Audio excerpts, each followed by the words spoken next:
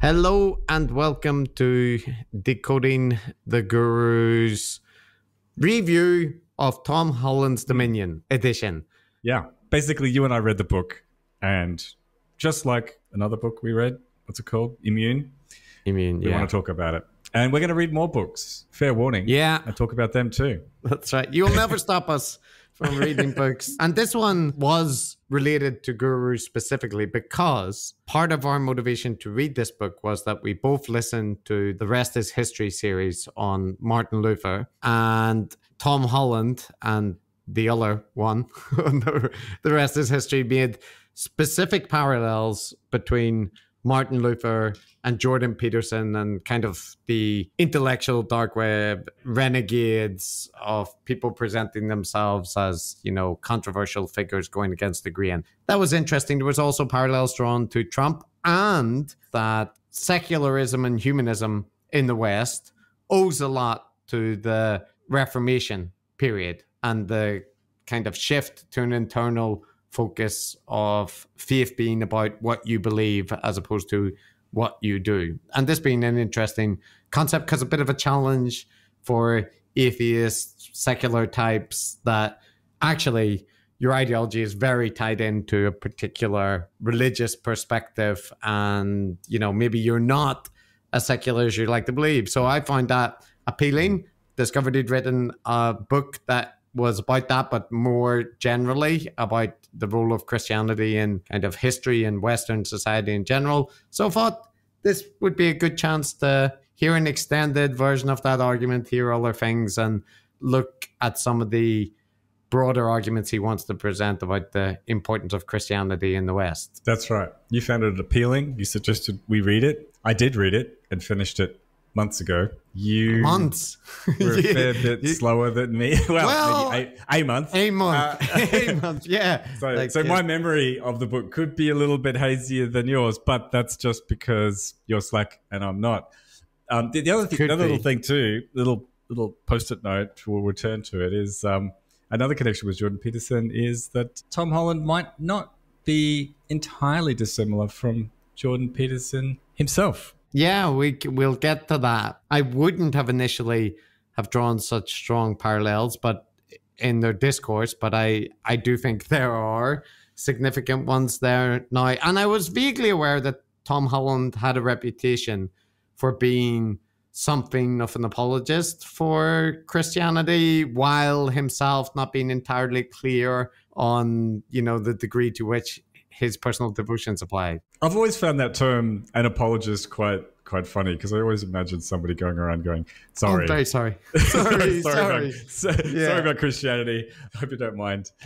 That's not what it means though, Matt. It means essentially somebody who is offering a rather one-sided defensive account of a thing. And it's typically done by people who are believers in a given tradition. You'll tend to find that many apologists who are not themselves invested in the tradition that they are an apologist for. So, but I will say, when you said I find the idea appealing about, the potential religious roots of Western secularism. I'll just note, Chris, that I found it appealing for the same reason as you, which is that it was challenging. It wasn't something that I sort of instinctively kind of liked, but, at least at first glance, it seems to have some truth to it. Yeah, and I think there is validity to that point about, the peculiar emphasis placed on the personal assessment for the likelihood of various beliefs, that this tracing back to the Reformation and the focus in Protestantism about these kind of personal relationships and personal beliefs being more important than the particular ritual liturgies that you attend or this kind of thing. But as we discussed on the podcast on another occasion, there are plenty of traditions around the world where the practice aspect and the ritual performance still remains the predominantly important thing. And this is the case in most of East Asian religions, just for example, or for praxic religions. Yeah, but before we get into the weeds, why don't we give just a bit of an overview of what the book is, what it's all about generally, and then we can talk about it. So you do it. I'll do it. I got some notes in front of me. Why not? So yeah, It's called Dominion, The Making of the Western Mind. And it's basically, the theme is about this, is the significant influence that Christianity has had on Western thought and culture. So the central thesis is basically that Christianity has shaped the Western world in all kinds of profound ways, even amongst people like you and I who are not Christian or religious. And the book is kind of structured it's got these three main parts. The first part is about antiquity. The second part is Christendom. And then the third part is basically about the modern world and the kind of legacy, I guess. So I think his main points, you could summarize them very briefly like this, that there are these Christian concepts which didn't really exist, according to Tom Holland, so much in the Western world before Christianity came along, like notions of human dignity. Universal notions of human dignity. That's the crucial Yes, point. everybody. Yes, right. Everyone has it. Compassion for the weak and the marginalized.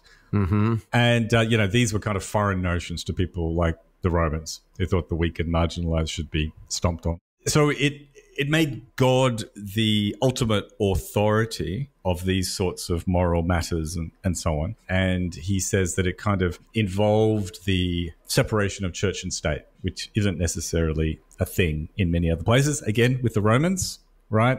The Roman emperors would often be a god, promote themselves to be a god. And there wasn't really that sort of concept. So that's another one. And like you said, it sort of came to a head in the Reformation with Martin Luther and stuff, that emphasis on like the inner life of the individual, personal revelation, struggling with your conscience, having that sort of dialogue with God, that kind of thing, very individualistic and cognitive, I guess, or inner spiritual is very important, and sort of led to these sort of like Western focus on the self and your personal identity and your own personal conscience and things like that. So the basic thesis is that even if you're not a Christian, even if you don't recognize where the roots of these ideas all come from, all of these things that we sort of identify in the modern, Eurocentric kind of world are kind of fundamentally all arising from a Christian tradition. Yeah. And so that includes even explicit repudiations of Christianity. So if you're arguing for like a humanistic worldview or universal human rights and explicitly not making appeal to religious doctrines to justify it, it doesn't matter, because the argument of Holland is that you can't escape the fact that derives from Christian framing. There's no way out of it, right? That's the soil from which it emerges. So he finishes the book, for example, by pointing out about Dawkins tweeting something about liking church bells and highlighting that, this is the case, that even, a famed atheist who rails against religiosity and the mental virus that is religion, or Christianity specifically, ultimately was forged in a society that was strongly influenced by Christianity, and they might not recognize it, but their values are fundamentally colored by that Christian environment, right? And yeah, I have thoughts. Just one more thing on the structure of the book is to say that it's well written. He's a good writer, and he's quite good at, telling historical stories or narratives in an engaging way. But I think partly because of his interest in Rome and Roman history, the beginning is of course, Roman history is important to the history of Christianity because of it becoming the official religion. But there's a lot of Roman stuff at the start, which felt relatively incidental. It was a good few chapters in. You were like, okay, we're still in this period, and it sped up basically as it goes on. Like once you start to get into the Middle Ages, the disparaging term for medieval era and all this, then things move at a quick pace, and especially when you get to the modern period. But yeah, I just felt the Roman period was dragging on. Yeah.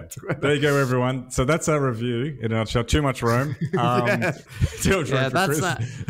One you star. had the same feedback, right? Initially. It went on and on. It's like you said, it's well written, but it's written like I was quite surprised. I didn't expect to be reading that kind of book because I've read a lot of history books. It wasn't like any one that I'd read because it's told in like a series of like anecdotes and, you know, here's the story and this is what happened. And as far as I know, they're all accurate, or at least as far as historians know in terms of their details. But he kind of builds up evidence for his thesis via a long sequence of anecdotes, essentially, right? Yeah, and there is some concern. Like, I feel he is probably accurately representing a lot of the historical cases. And of course, there will be disagreements, you know, between historians. There is no like single text of history. But I did find myself a little concerned when like he talked about people that I knew.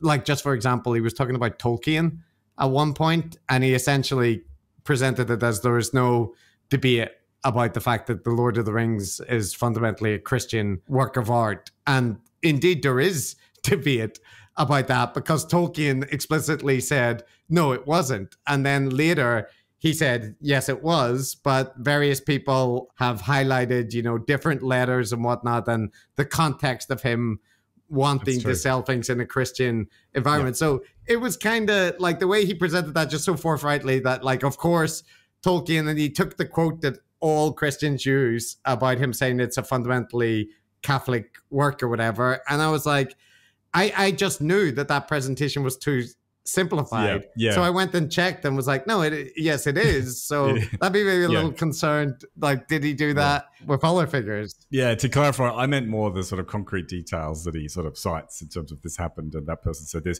not his spin on it, which I agree. It tends to be a very specific interpretation. And I'm not a good enough historian to be able to critically appraise most of them, but I have read a few reviews where people said exactly that about some of the other, you know, the interpretation that he gives them. Yeah. Like there are obvious, I mean, you could draw parallels in stuff in Lord of the Rings to Christian narratives and whatever, but also there's just elves and trolls and wizards and whatnot, right? And then there were potential concerns about it being interpreted as a secular piece of art that Christians shouldn't be engaging with. So there's some issue about Tolkien having all their concerns to present it as a Christian work of art. Yeah, like a lot of people interpret it as like an allegory for like the Second World War.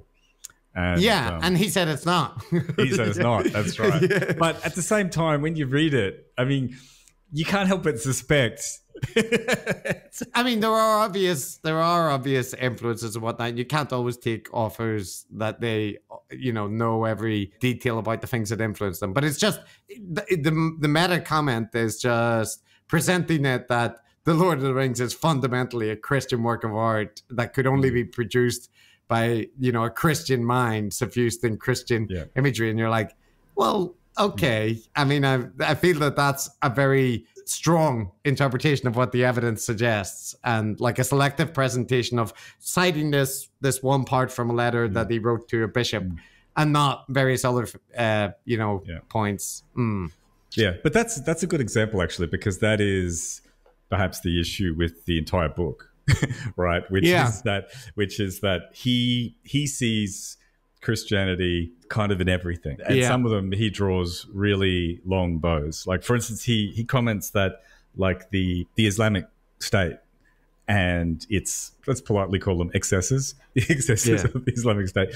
He draws a direct parallel between that and the Protestant radicals in Munster, you know, who also got up to a bunch of crazy shit basically, and had a kind of ultra fundamentalist rationale for them. And, you know, that's a long bow to draw, right? That's a big gap in space. There's a lot of people that put people up on crosses or stick people on hooks and stuff throughout history, you know, like in order to serve as a sign of their authority and also a warning to people, you know, not to cross them. So yes, and like you say, the general issue, it is not that there is an influence and a role of Christianity in almost all the events that he's talking about. It is true that, you know, the European history, to understand it without considering the role of churches and the various beliefs and, you know, conflicts between Catholics and Protestants and stuff, it doesn't make any sense. And it is also clear that there are components of, you know, the ethics and morality make reference to, you know, Christian themes and whatnot. All true. But it's whether you take that as the primary monocausal force that is driving various factors in history. And that's what Tom Holland's strong thesis, and the kind of part of the book that I think a lot of people take issue with, is that he is almost always crediting Christianity as the most important cause. And it is somewhat selective. It is true that he talks about excesses and he talks about bad things and whatnot, but it feels like he's much more ready to characterize the excesses of non-Christian and in particular secular movements, right? Like the Nazis as being motivated by like a kind of bastardization of science. Yeah. Ideology and whatnot than he is with Christianity, where he will note that slaveholders make reference to the Bible to justify holding slaves. But it's quite clear in his presentation that he feels this is a less well-supported position than the anti-slavery people. Yeah, and he gives credit to Christianity for the anti-slavery movement, right? Because, you can easily guess what his arguments would be, right? The Christian ideas of the universality of human dignity and the Quakers' opposition, like early opposition to the movement, and, various religious leaders and civil rights movements and so on. Yep.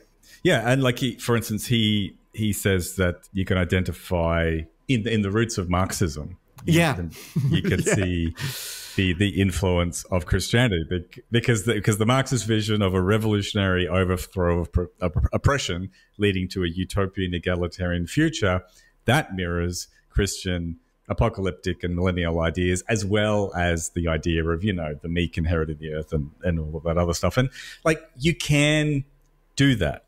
You can take you can take Marxist thinking, you can take Christianity, and you can find the intersection of ideas that are in common. And point out that people were raised in Lutheran households, or they had, a Protestant or Catholic upbringing, and they referenced some biblical quote in speeches and blah, blah, blah, blah. That's right. So, almost as an exercise for the listener, think to yourself, what might be the problems with operating like this, right? Because you could do that and you could find, almost like a conspiracy theorist, right? Lots and lots and lots and lots of connections. And I'm not saying that there isn't necessarily some kind of common DNA, because at least my default understanding of like the history of ideas really and culture, which is pretty much what he's about, is that it's almost like a river, right, of all of these different little streams and tributaries. Things are cross-pollinating and influencing each other. It's basically a great big mess, but there is naturally a lot of cross-pollination. But my default assumption would be that it's very dangerous to pick out one thread in that river of ideas and say that is the instrumental, causal, common denominator. So that's my first critical thing. And I would follow that up, Chris, by saying that I think if you want to make an argument for a particular thing being instrumental or causal, then you have to do more than what Tom Holland does, which is to identify things that sound similar. You actually got to say, okay, well, in what ways is this falsifiable? What things would undermine that idea? Well, if Christianity really was the key causal factor, then you wouldn't expect to see these ideas that we associate with Christianity before Christ came along, right? In the Western Near East type world. Another thing is you shouldn't expect to see those sorts of ideas in other places in the world, which we know have had very little influence from Christianity, right? Yeah. Because if you do see those things, then clearly Christianity isn't needed as the ingredient to give rise to them. Would you agree? Yeah, this is the case. And I think also he spends a lot of time emphasizing that representing the Christ figure who was crucified and was a peasant figure, right? The iconography of Christianity focuses on a potential defeat in a way, like a humiliation, right? An execution, that this is revolutionary because of this message about like upturning the social order, that you're not worshiping an all-conquering deity, you're worshiping a figure who was sacrificed, right, and give their life. And when we talked about this a little bit on the podcast, I mentioned the Jataka tales, right, and the Buddha in his previous life sacrificing himself to a tigress and so on. But there were lots of figures, Matt, in world religions and mythology where figures suffer and they don't succeed, but they become immortalized as, you know, heroic figures, in part because of their ability to endure suffering for some reason. Chris, if you strike me down, I'll become more powerful than you can possibly imagine. Well, that came after Christianity, right? That's like Tolkien. That's like I'm 100% certain that one would get classified as being retelling of the resurrection myth. But you can find things before that. I'm aware of examples from Buddhist and East Asian traditions which do it, but there's a figure called Orpheus in Greek mythology, and apparently there was a cult based around him, and that was a guy who was apparently like very good at playing music and whatnot. That doesn't matter, right? But went to the underworld to try and retrieve his wife who died, and tragically he almost got her out, but he was told like not to look back at her the whole journey back, and at the end he looks back and she dies, and then he ends up being dismembered by followers of Dionysus, right, who tore him apart. So it's a gruesome death. So he didn't succeed. He did not save his wife, and he was tore apart. And apparently his head and his lyre continued to make nice music after he died, right? But he became a figure of a mystery cult, like, you know, with devotional practices towards him and encouraging ascetic practices and so on. And that's just one example, right? There are plenty others. If you look through all traditions, you can find many figures who are kind of martyrs. I've got quite a few of them in front of me, but I won't necessarily list them off. Give me one. One would be Osiris in Egypt, right? So Egypt obviously had this sort of ancient Egypt has had this spiritual notions, partly because of the flooding of the Nile, about death and rebirth and this sort of thing. It was very important to them. And Osiris was murdered and dismembered by his brother and then resurrected by his wife Isis. So these sort of deep existential notions of death and resurrection and rebirth and so on are, you know, pretty common themes. And I mean, I think Tom Holland is right that it was challenging for the Roman or even the general sort of classical kind of Greekish kind of world to accept this Christ, who's kind of like a weak ass beater, because they like their gods, you know, strutting around, blowing things heroic up. And yeah. So I get that argument as well, that like a lot of these figures and myths are, you could draw a parallel with Prometheus, right? But Prometheus was a titan, I think. But someone again that was like punished to have his liver eaten out every day for giving humanity fire, right? So suffering for humanity, but a titan, right? However, even within Christianity's own theology, this is one of the topics which, you know, I remember, Matt, from being raised Catholic, that there is a bit of a debate here, because sure, Jesus is a man or God incarnated as man who suffers death and, you know, is buried and on the third day rose again according to the scriptures, blah, blah, blah, blah. But the fact is, he's also the Son of God. You know, he defeated death, was resurrected, now sits at the right hand of God and rules eternally in heaven to judge, you know, the good and the... So, like, yes, he was a carpenter's son, but he's also the most divine, all-conquering, eternal ruling deity of heaven. So he's not entirely a meek, unpossessing person, and you know, the meek shall inherit the earth and all that, but you do still get in most traditions, like including, for example, in Taoism in China, you do have that the Tao is arguing, you know, that there is a correct way to live in accordance with nature that includes acceptance of the way that things are. Now, maybe you're destined to be a ruler, or maybe you're destined to be a pauper. But in lots of those stories, it is, the sage and the renunciate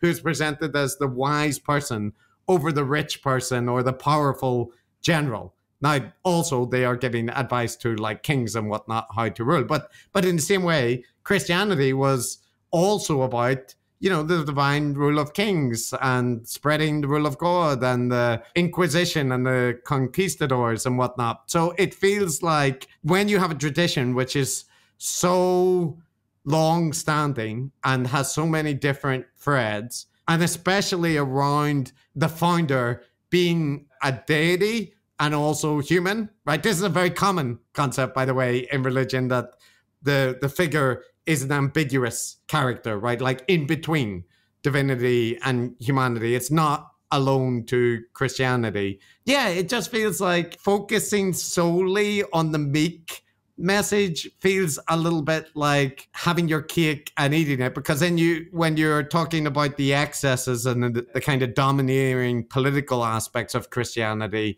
that you're saying, well, but that was a little bit always in tension with the message about like a universal savior for all of mankind that doesn't prioritize the strong and the powerful. Yeah, and and he's talking about Christianity not just as like the ancient teachings of Christ, but also kind of how it evolved over time.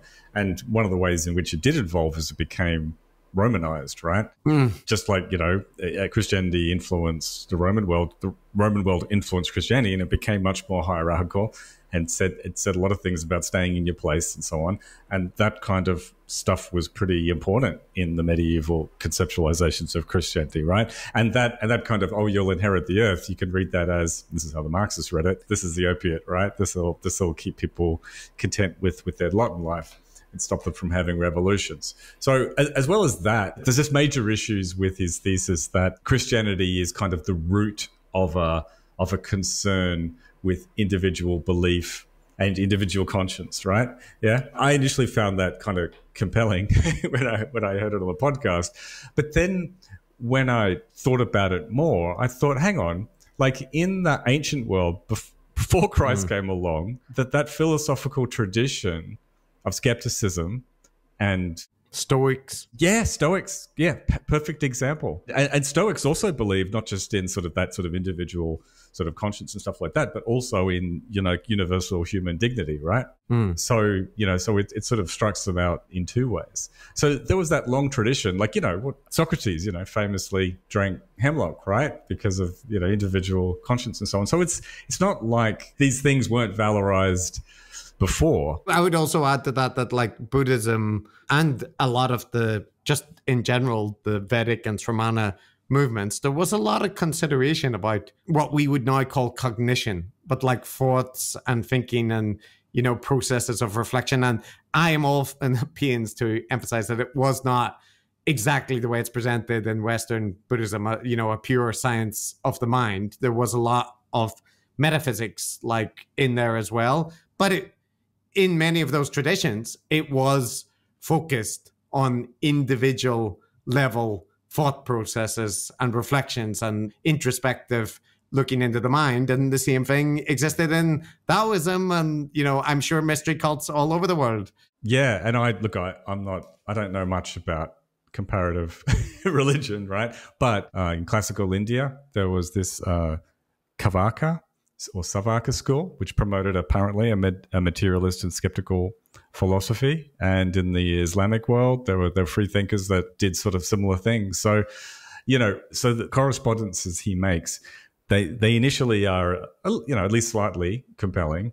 But then you stop and thinking, well, hang on, I also see correspondences to things that happened before Christianity came along. I also see correspondences to other traditions that we know have no connection to Christianity. So clearly, it's not a necessary ingredient. These things could just be co-occurring. And even if they are cross-fertilizing to some degree, like Christian ideas cross-fertilizing with some secular philosophical ones or whatever, then none of it establishes that Christianity is the instrumental causal factor. It's just saying that it's part of the mix. I still find it relatively persuasive about the particular emphasis placed, perhaps in the Abrahamic traditions more broadly, not just Christianity or Protestant Christianity, about the importance of personal belief. And actually, I would say, linking that specifically to like Protestantism and maybe Islam as well. Mm-hmm. Like, I don't know Islamic theology very well, but my impression is that it matters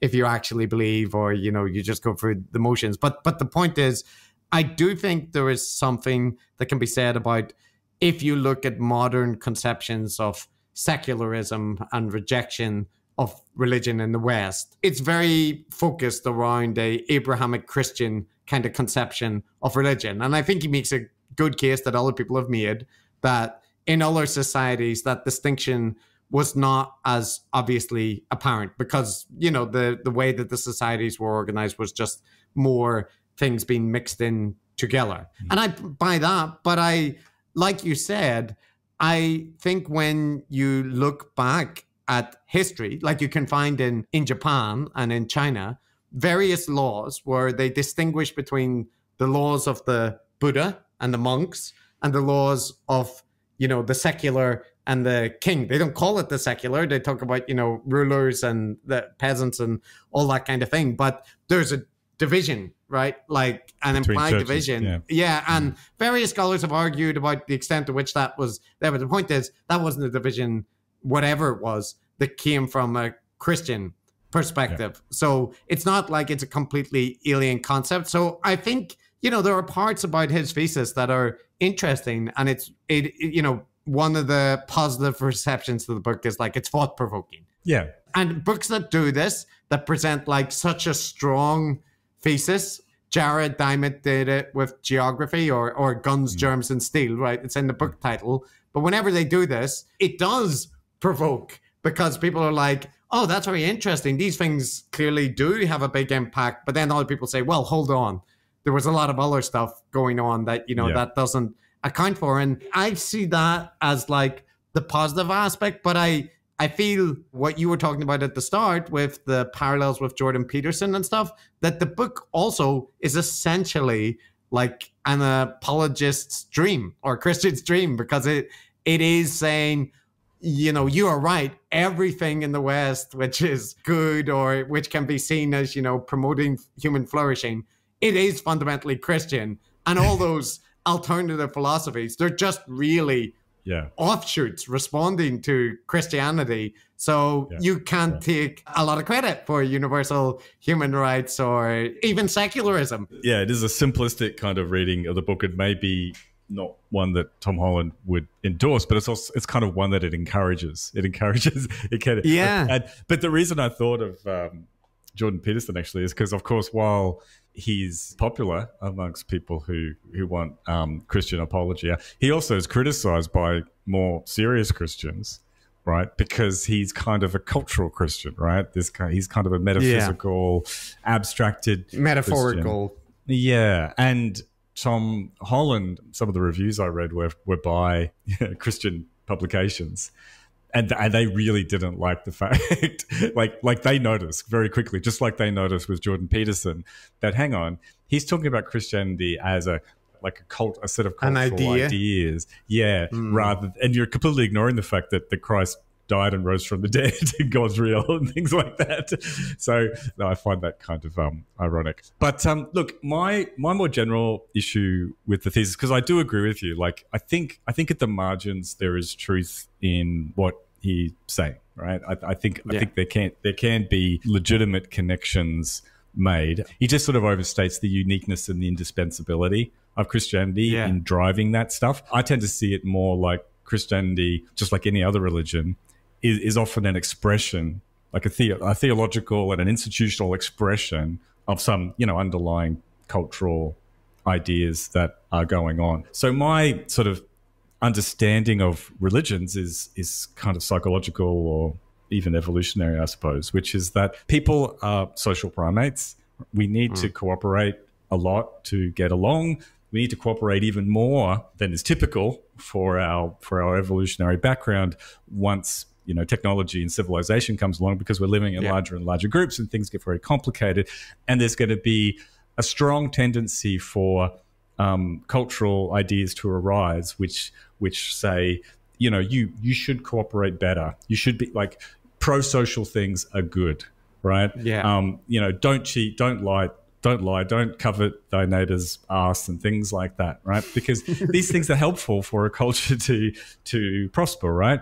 So you tend to see those ideas, you see them in Christianity, but you see them in all other religions as well, right? There's very few religions which are saying, hey, go steal from your neighbor and overthrow the king and just run around being a total individualist and selfish, right? That's generally not what religions advise. So those pro-social ideas, which are the things that Tom Holland tends to celebrate, he attributes them all to Christianity, but they're kind of ubiquitous, right? Well, Christianity can be an expression of that psychological tendency or, cultural evolution tendency, such that, if you think about the thought experiment where, let's say, set aside the actual divine nature of Jesus or whatever you believe about that. Just imagine an alternative world where Christianity didn't exist. There was no Jesus figure, but humanity existed for the same amount of time. So Tom Holland's view, I think, would be, well, we would be living in a very, very different world then, especially in the West. Like, even if you had all the other traditions, if you didn't have Christianity, the world would look very different. And I'm not so convinced. I feel like you would have other religious traditions that emerged, could be Mithra, could be Orpheism, right? Whatever it is that occupy a similar niche. And in the same way, traditions end up branching out into all different aspects, having different sects that advocate different things. And I'm not so sure that having a sacrificial figure as the divinity and arguing that people that are in lower social positions also deserve respect and may, be rewarded in the world to come is such a unique message. Because, again,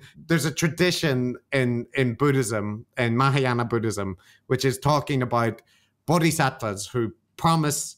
They already reached enlightenment, Matt. They can go off, but they chose not to. They chose not to enter nirvana and access the wheel of samsara in order to bring all other living beings to this enlightenment, right? Because of their compassion. And they also argue that if you live a good life and you're compassionate and you're kind or whatever, in the Pure Land version, your best bet is to be reborn into a better world where you can then study, the more refined version of the Dharma and you'll go and reach enlightenment easier. But that is a doctrine which is, again, saying be compassionate, be kind in this lifetime, right? Even if you're suffering or whatnot, your life has meaning, and that there are these beings of pure compassion that are out there who, give up the ultimate reward in order to save humanity and save, even more than that, save all sentient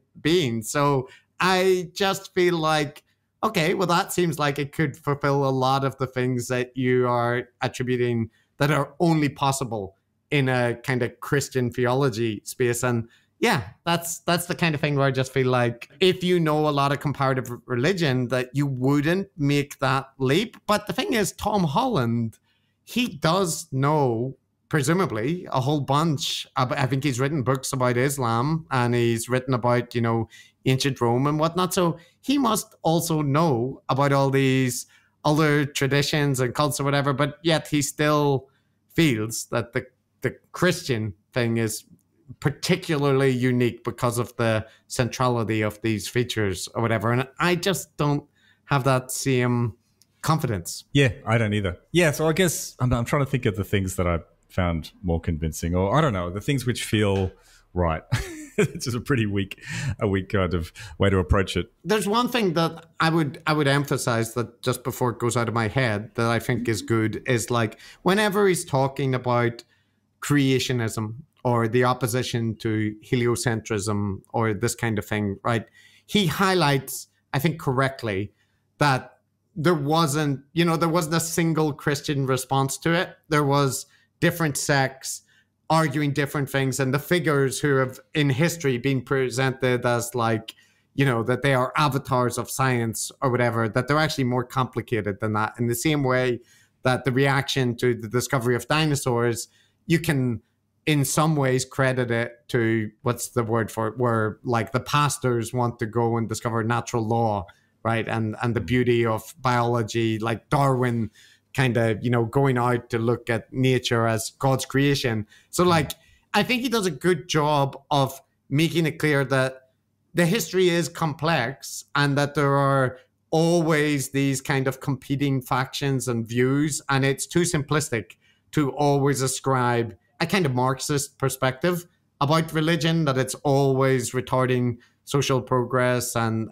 like kind of telling people just to be content with life and not think about things too much. I thought that was good, that, that is what good history and good writing about topics do, is make it clear that the topic is complex and some of the simplified cultural understandings are too simplistic, even though he is ultimately arguing a rather simplified for an overarching thing. Yeah.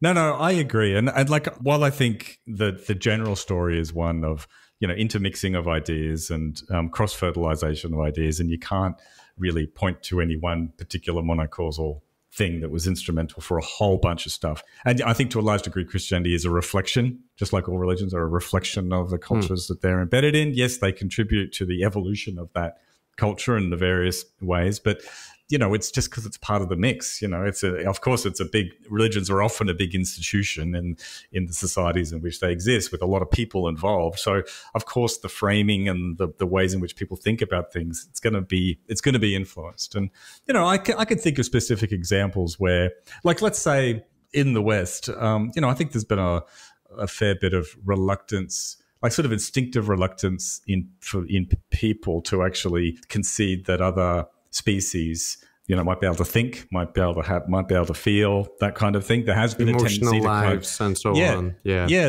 that's right. We do have a conceptual dichotomy between people. The golden barrier. Yeah, that's right. And all the other living things on Earth, right? And, and this has been reflected in, tendencies to, exploit the environment, and, environmentalism has struggled a bit in the popular acceptance because of that. And I think, you could point to Christianity, which does have that strong distinction between, God created us and he created all this we other have stuff. Dominion over the animals. We have dominion, exactly. So, I think there's probably an instrumental role there. That's just a very specific example. But so I think at the margins, you can actually point to religion and say, yes, this religion has influenced a cultural mindset in this direction a bit. And you could point to a bunch of specific things, but I kind of reject the thesis, which is this all-encompassing, overarching, instrumental, monocausal account. Yeah, and it is not to say, you give the example about the potential like negative implication for environmentalism from Christianity, but I think some of the connections he draws to conceptions in universal human rights and Christian perceptions of human dignity, those are more clearly drawn connections. You can make, like, whenever you're talking about the Quakers and the opposition to the slave trade, right? And the fact that this was initially kind of a fringe position, but it came to be more widely accepted, right? Like, there are obvious direct connections there from the motivations in religion. So it isn't always that it goes in the direction of, a negative outcome. I know you weren't saying that, but I'm just making, there's no objection to me from that, or to the notion that there are elements of secularism, particularly in the West, that are related to religious traditions. I think that's an interesting perspective, and one that there's certainly some validity to. But it's just, I think it's, in general, this book rubbed us both the wrong way by being so strident in the way that it was presenting. And in some respect, I really like Tom Holland from the podcast. I liked the provocativeness of the thesis that he suggested. And I went into the book with a pretty positive, mindset that I'd like to hear a good case made for this. And he did make a strong case, but I don't know that I would call it like a particularly persuasive good one. So that was the bit that was like a bit disappointed. Like, I find it afterwards, it kind of sullied a little bit my perspective of how Tom Holland interprets history. If that does factor in, more broader than just this provocative book. And I think it probably does from the general thing, but yeah. Yeah, like you, my response was the same. I mean, I enjoyed aspects of it. It's not generally the kind of history book I like. I don't like a history book, one with an overarching kind of grand kind of thesis. I'd like ones that go through the details of what happened, because for me, history is just in like, all of the little details. I've really enjoyed certain podcasts. I'm going to mention a podcast. I'm going to sell it just as a contrast to the Tom Holland style, which is When Diplomacy Fails. And he does the blow by blow, this is what happened with this person. He's citing the raw documents and gives you all of the details of the narrative. Yes, he gives his own commentary about stuff and does, do some little bit of interpretation, but mostly is like letting the reader, like allowing you to draw your own narrative or your own conclusions from these events that happened.